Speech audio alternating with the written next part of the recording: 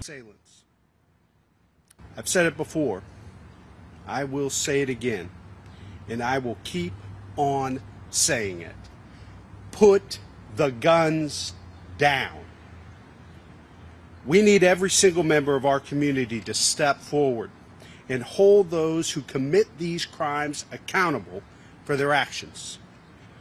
But we also need families and support systems to stay connected with the youth in their lives, to know where they are at all times, and enforce curfews 24/7, 365. The city and the Division of Police cannot raise children. We need families to do that.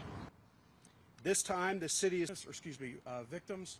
Most of our witnesses fled the scene, and we are asking that if anyone has information that was at that park, saw anything, recorded anything on their cell phones, is to provide that information to the Columbus Police.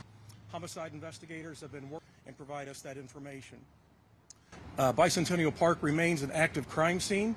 We have police cadets assisting our crime scene search unit right now by walking through that park and looking for any evidence that we have not discovered. That will continue for some more time. If that proves successful, get these guns out of the hands of children. All these victims were between the age of 14 and 19. These are all kids. And we have an obligation as adults to look out for these kids. And the way we can do that is get these guns off the street and bring these kids into the system so we can properly deal with this and prevent other people from experiencing these same tragedies. With that, I'd like to introduce the director. Be successful in. This is not a problem that can be solved by government alone. Police cannot be expected to be in all places at all times. Police cannot raise our children. It takes each of us, every family, every household, every block, to take accountability and to do our part. Parents and grandparents,